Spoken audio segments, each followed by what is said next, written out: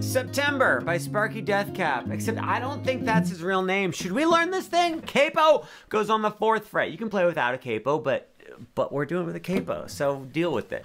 Pointer finger, 4th fret on the A string, 2nd string from the top. I just hurt my thumb very badly. Ring finger plays the 8th fret on the D string, 3rd string from the top. Pinky plays 8th fret on the G string, 3rd string from the bottom. Hold all those there.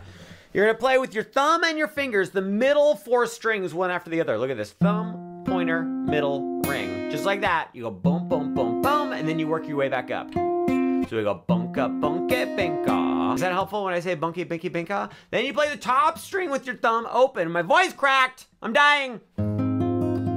You play, whatever, you do that.